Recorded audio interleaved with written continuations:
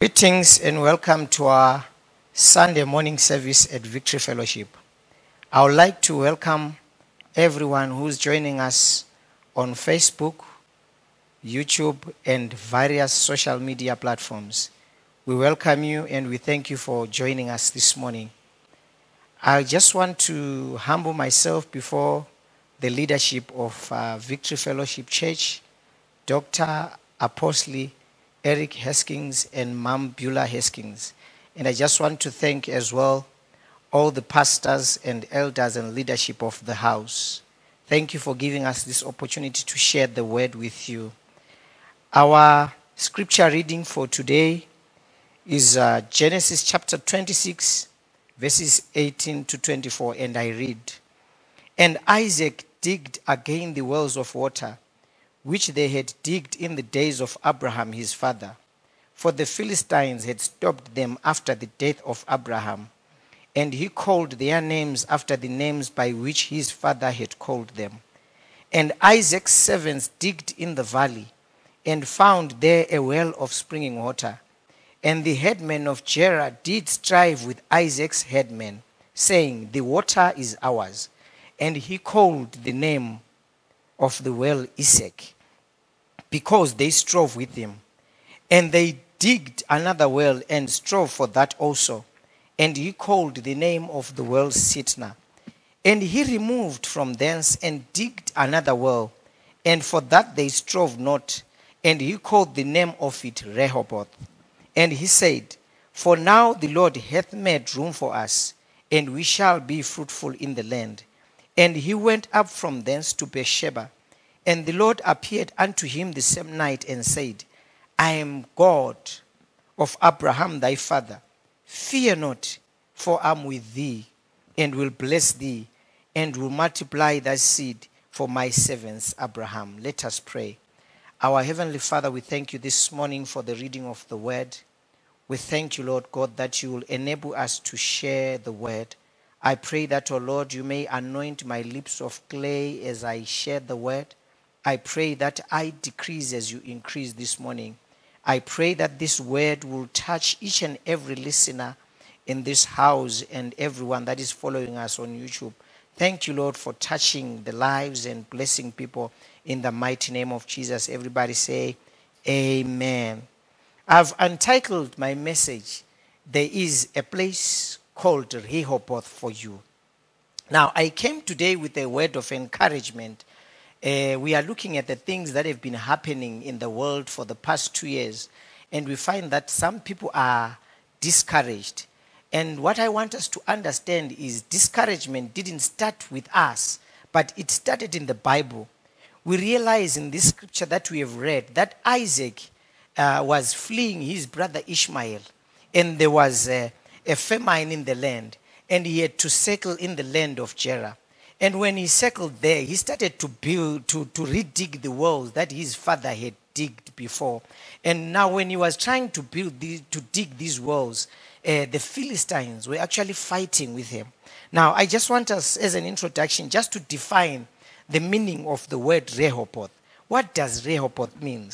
Rehoboth means a broad place, and it refers to the land of inheritance that only God can give, and that the enemy cannot steal from you. So it is an open space. Rehoboth is a well which was dug by Isaac in Genesis chapter 26, verse 22. And this well is about 20 miles south of Beersheba. Isaac gave it the name Rehoboth, which means open spaces.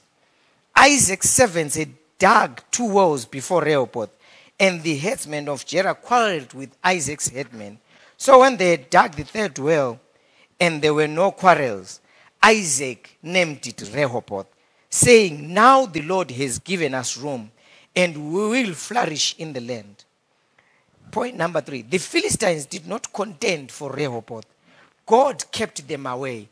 So when we say that there is a place called Rehoboth for you, we are saying it is that place that the Lord will keep away your enemies from you. Hallelujah. Hallelujah. Now, when we look at Rehoboth, now Isaac was digging wells.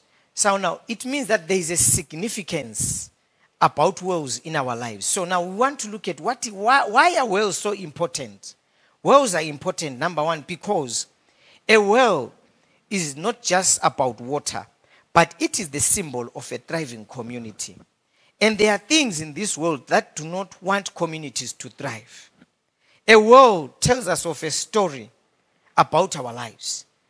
In each and every one of us in our lives, we need wells, a place where we begin to thrive.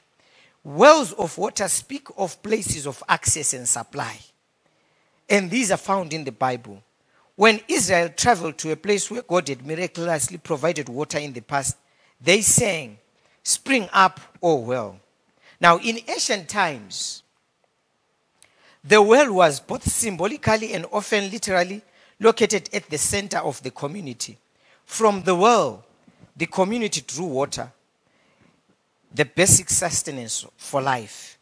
Metaphorically, the well represented all the social resources of the community that were necessary to endure and thrive in the community. Now, Isaac had digged the wells, and he came to a place called Rehoboth. And that place, he called it Rehoboth because he said, now God has created room for me, and I am going to be fruitful in this place. Now, we just want to look at the life of Isaac briefly. The life of Isaac was not easy after his brother Ishmael, after his father had passed on. His brother Ishmael was bitter because Abraham gave Isaac the firstborn inheritance. Then a famine came and Isaac had to move his family to Gerar, where hostile Philistines were cramming baggage in the wells that Abraham had dug. Life in Gerar was not easy. Every time Isaac would dig a new well, the Philistines would claim it and say it is theirs. In one instance, Isaac named it Isaac. Now I want us to look at the place called Isaac. Every time you want to do something in life, you always face opposition. In science, they call it inertia. And what is inertia? It is that force which inhibits movement in life. Now, when you try to apply a force to an object that is not moving, there is resistance. And you have to keep on doing that thing until the object starts to move. So in other words, Isaac had come to a place called Isaac. He had dug a well, and the Philistines strove with him. So the place called Isaac, we find it in Genesis chapter 26, verse 20. And it reads, "And the headmen of Gerar did strive with Isaac's headmen, saying, the water is ours. And he called the name of the well Isaac, because they strove with him." Now imagine, you have found your place in life, and you are trying to make things move in your life. It could be a business. You have just started a business. You have identified a niche in the market. A niche is that specialized place, a market that many people have shunned and are not tapping into it. And you have just identified it, and you start your business. The moment you start that business, contention comes, resistance comes. People start to fight with you. So Isaac found himself in that place called Isaac. And he was trying to build his life. But the Philistines began to fight with him in that place. Many a times we find ourselves in that place of contention. In that place of competition, it is a place of serious competition. There is serious resistance coming from all angles. You find that you are trying to move, and people are fighting with you. And all that they are doing, they are actually creating strategies to ensure that you don't move forward and you don't enjoy the wells that you have dug. So Isaac found himself in that place called Isaac. But beloved, one thing I like about Isaac, he did not give up at that place. He continued to dig. Now when we look at that place, it did not start with Isaac. We can even revisit the life of Jesus Christ. In Matthew chapter 13 from verse 53 to 57, we find that Jesus had preached a message. It was a powerful message in that scripture. A powerful message, full of wisdom. But what did the scribes do? The Bible says, and they were offended at him. They did not like what he was preaching. But he was doing a very good thing. But they contended with him. And what did Jesus do? He continued to preach the word. He did not stop there. So Isaac was in a similar predicament with what Jesus faced. He's trying to build, and he finds himself in Isaac. There is resistance. But beloved, though there is resistance in our lives, what we need to understand is there is a place called Rehoboth in our lives. Hallelujah. Now, what do you do when you find yourself in a place called Isaac? You need to remember these scriptures. Isaiah 41 verse 10. Fear thou not, for I am with you. Be not dismayed, for I am thy God. I will strengthen thee. Yea, I will help thee. Yea, I will uphold thee with the right hand of my righteousness. Another scripture, Isaiah 43 verse 1 to 2. But now thus saith the Lord that created thee, O Jacob, and he that formed thee, O Israel, fear not, for I have redeemed thee. I have called thee by thy name. Thou art mine. When thou passest through the waters, I will be with thee. And through the rivers, they shall not overflow thee. When thou walkest through the fire, thou shalt not be burned, neither shall thy flame kindle upon thee. In other words, when we are facing fierce competition in business, fear thou not. When we are facing resistance from brethren in church, fear thou not. When people are not buying into what you are trying to share, fear thou not, for your God is with you. So when you find yourself in Isaac, when you find yourself in a place of contention, in a place of serious competition, fear thou not, for God is with you. He says, when you pass through the waters, I will be with you. Another scripture, we read Isaiah 49, verse 25 to 26. It reads, but thus says the Lord, even the captives of the Almighty shall be taken away, and the prey of the terrible shall be delivered. For I will contend with them that contended with thee, and I will save thy children. In other words, when you find yourself in a place of contention, God says, I will contend with your enemies. Hallelujah. In other words, they can come and seem to be coming with better strategies than you. But God says, fear thou not, I will contend with them. He shall take you from that place of captivity. And he says, and I will feed them that oppress thee with their own flesh, and they shall be drunken with their own blood, as with sweet wine. And all flesh shall know that I, the Lord, am thy Savior and thy Redeemer, the mighty one of Jacob. Now, when you find yourself in a place of contention, in a place of serious competition, remember, there is a place called Rehoboth for you. Don't give up. Continue to hold on. 1 Corinthians 15 verse 57, it reads, but thanks be to God, which giveth us victory through our Lord Jesus Christ. Beloved, I want to assure you, there is victory for you. Even when you are in a place of contention, victory is guaranteed. Paul said in the book of Romans chapter 8 verse 37, nay, in all these things, we are more than conquerors through him that loved us. In other words, Paul says, I know lack, I have seen lack, I have seen suffering. But one thing that I understand, I am more than a conqueror through Christ that loves me. He didn't want lack to discourage him. Lack never discouraged him. So in a place called Isaac, don't be discouraged. Continue moving on. Hallelujah. Do not quit. Do not quit. Do not throw away the towel. Proverbs 17 verse 14. It reads, the beginning of strife is when one letteth out water. Therefore, leave off contention before it meddle with. So at times, it is better for you to avoid contention. You know, when you are in a place called Isaac, at times people come with words of discouragement. They come and discourage you. Beloved, you are trying to start something, and somebody comes and says, you think you are going to achieve. You know, we have seen others failing before you. But what I want to say to you, hold on to the word of God. Even when the Philistines are coming and they struggle with you and they fight with you over your well, don't give up. Just leave that well. Continue digging. Dig another one. Don't give up, because at the end of the day, there is victory. Now, when we look at the life of Isaac again, he continued to dig. It wasn't easy for him. He came to a place called Sitna. He dug another well, and the Philistines strove with him again, and he called that place Sitna. And what is Sitna? Sitna is a place of enmity. Hallelujah. where everyone is fighting with you.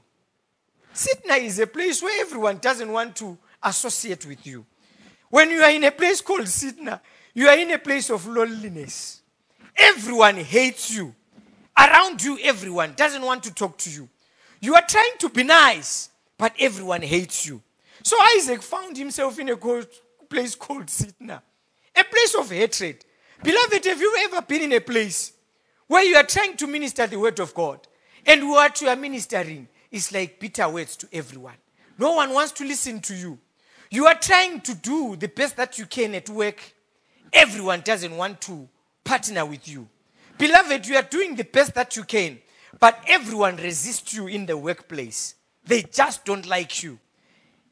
You are the best worker in the company, and you are believing God for a promotion. And when they want results, they come to you. A place called Sitna. You do everything that you are supposed to do. But when promotion comes, your neighbor is promoted, and you remain in the place. You remain in one place. Nothing is moving in your life. Isaac found himself in that place. He dug the first well, they fought him. He dug the second well, they hated him for that. But he did not give up. So, beloved, there is a place that is called Sitna. Before you get to Rehoboth, you pass through a place called Isaac, and you come to a place called Sitna. Now, how do you behave when you are in a place called Sitna? You know, this place called Sitna, Joseph found himself in that place. He dreamt. God gave him a dream. In Genesis chapter 37, verse 18 to 36. It was a powerful dream.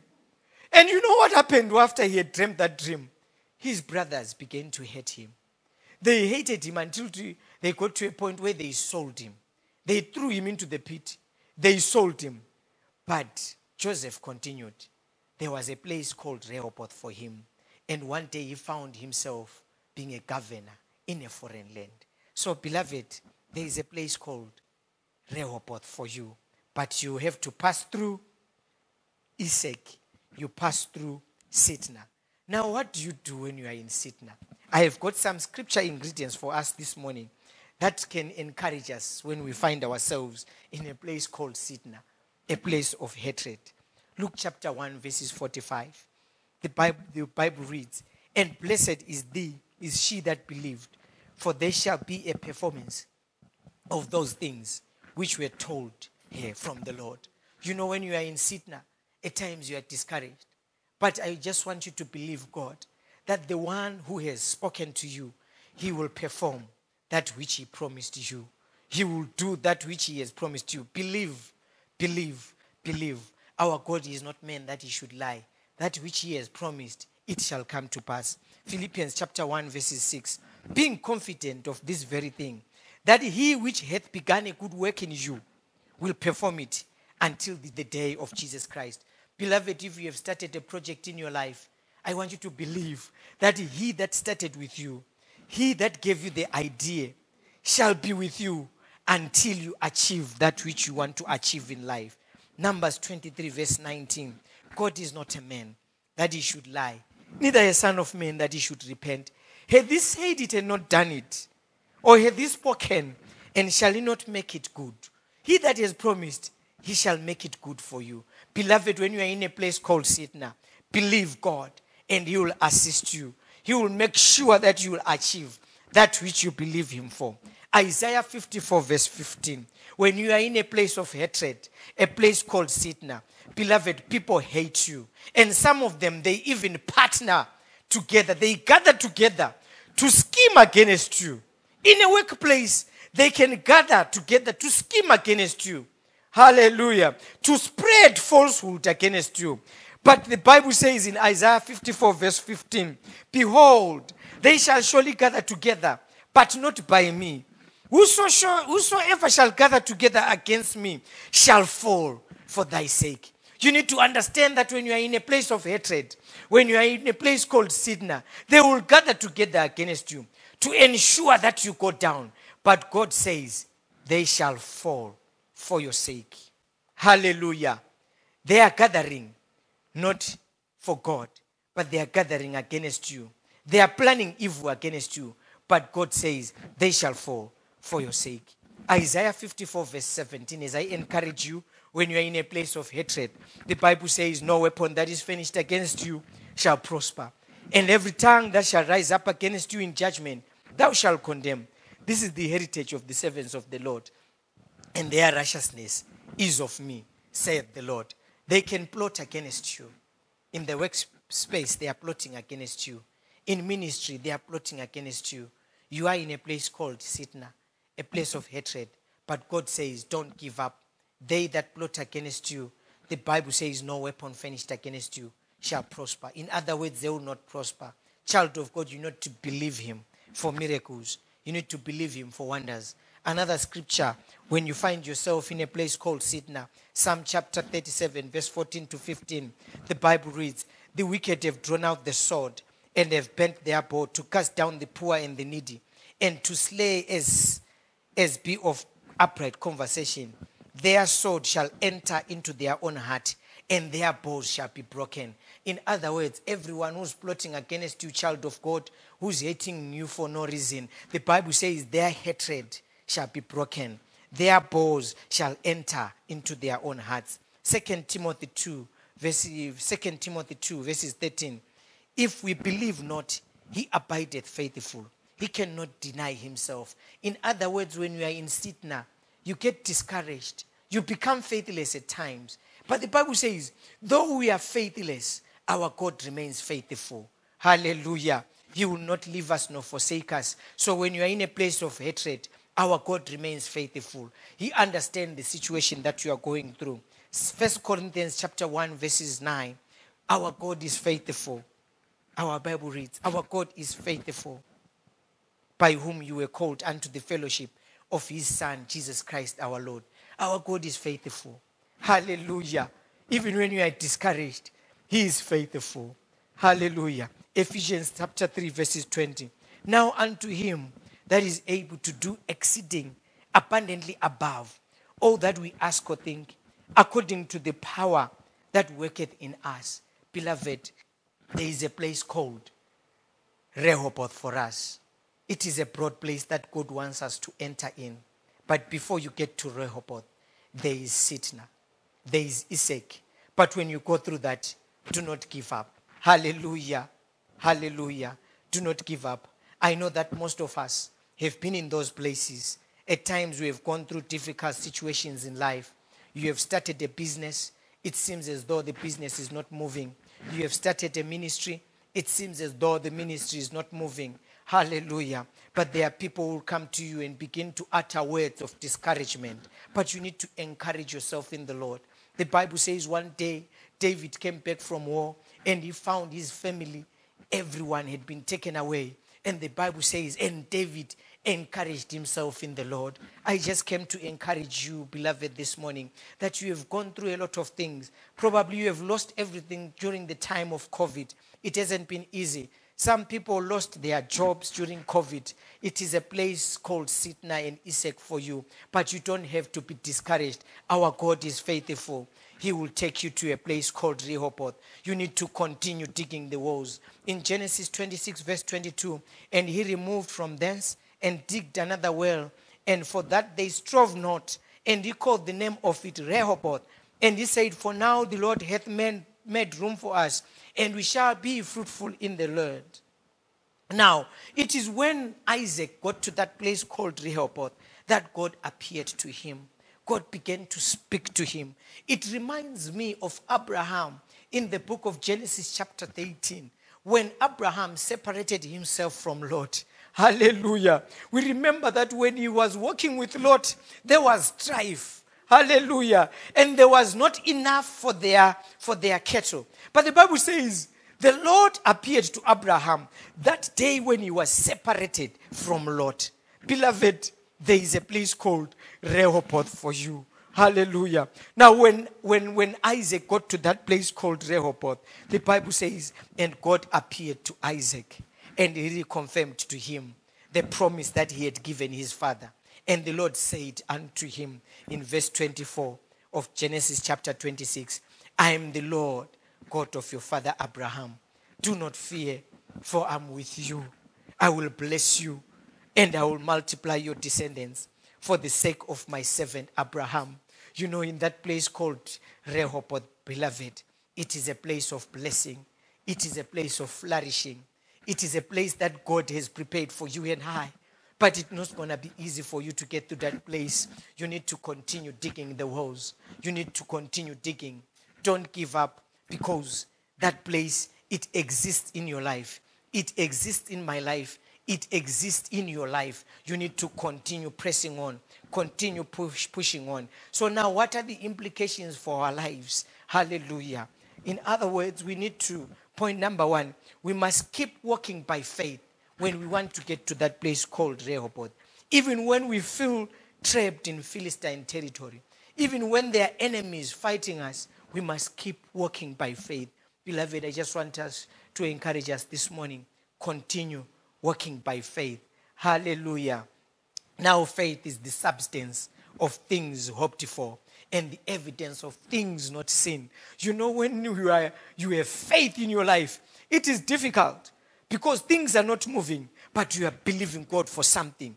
Even when everyone is turned against you, you are believing God for something. Hallelujah. Because you know and understand that there is a place called Rehoboth for you. A place of fruitfulness. Hallelujah. And number two, how do you get to a place called Rehoboth? You must keep on keeping on. Hallelujah. Point number three, you must go over that next hill. Beloved, they are mountains. The place called Isaac and Sitna, it is a mountain. Hallelujah. But one thing that I like is when you find yourself in a mountain, speak to the mountains. Hallelujah. We have a gift of God. The Bible says whatsoever we say, hallelujah, and we have faith in God, we have power to move mountains. Hallelujah. That gift is inherent in every believer. You begin to speak to every mountain. The Bible says when we begin to speak to mountains, they begin to move. Even when your business is not moving, you speak to the business and say, you business, I command you to begin to have fruit in the name of Jesus. And when you do that, you are creating an atmosphere, and the atmosphere become pregnant with the word of God, and things begin to move, and you get to that place called Rehoboth. Hallelujah. Hallelujah. Hallelujah. Beloved, I love that place called Rehoboth in my life. Rehoboth is a place of rest. In Hebrews chapter 10, the Bible says, let us hold fast the profession of our faith without wavering. He is faithful to that which he has promised. Hallelujah. Faith. Faith. It is a subject on its own. But when you believe God, you do not have to waver. You know, there are so many people who are believing God for something, but they begin to say, but can God do this for me? The moment you say, but, that's faith. It means it cancels your faith. You are starting to waver, and you will not get to a place called Rehoboth. So stubborn faith is when you believe God, and you are saying to myself, this thing that I believe God for, it is about God. Nothing else but God. I am not going to move from this. I'll believe God, and I believe that he will take me to that place called Rehoboth. How do you get to that place called Rehoboth? Don't give up on prayer. The Bible says in Luke chapter 18 verse 1, and men ought always to pray and not faint. Beloved, our currency is our knees. Our currency is prayer. When you find yourself in Isaac, when you find yourself in Sitna, you must continue sending vapor to heavens, and something will give in the spirit. As you continue sending vapor, you get to a place of breakthrough. Hallelujah. Hallelujah. Hallelujah. Hallelujah. Beloved, there is a place called Rehoboth for us. Hallelujah.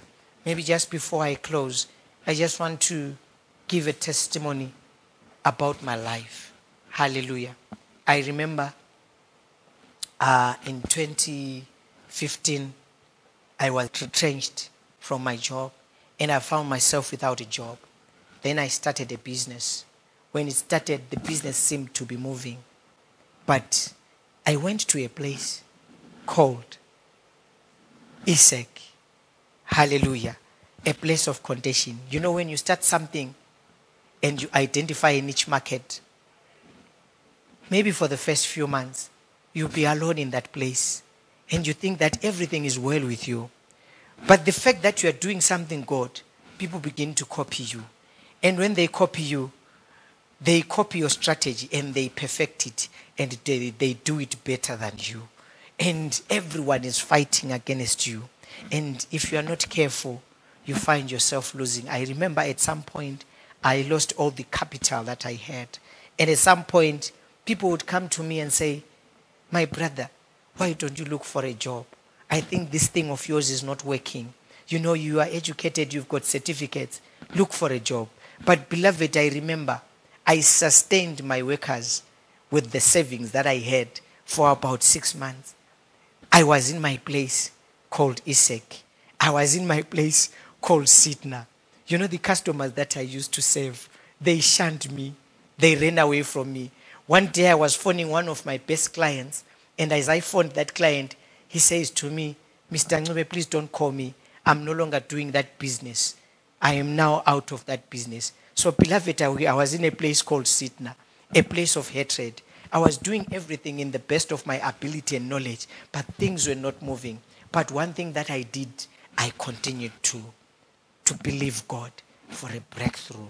And I remember in 2018, I received a prophetic word. And the prophet who prophesied on me, it was a Sunday service at Victory Fellowship. He said, my brother, you are in a place called the Valley of Dry Bones. Hallelujah. I want you to continue to prophesy to the dry bones. And God is going to build your life. One day I took my title deeds. I went to a bank. I wanted a loan. And when I was there, the Holy Spirit said to me, do not apply for the loan. I was obedient to the Holy Spirit. And when we went back with my wife, God sent divine helpers. So, beloved, when you are in Sitna and you are in Isaac, at times you may give up. But there is a place called Rehoboth for you. Hallelujah. Now I can be rest assured and say, I have entered into my Rehoboth. So I came to encourage somebody who wants to give up in life. Somebody who's seeing things working against them. Beloved, there is a place called Rehoboth for you. There is a place called Rehoboth for you. Our God is faithful. Hallelujah. He is faithful. Let us pray.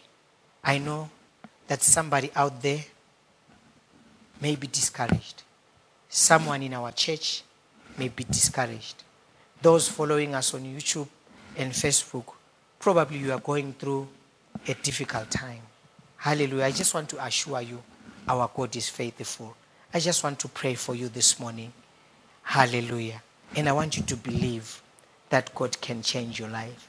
God can transform your life. And you will enter into that place called Rehoboth, because it is there. Do not give up.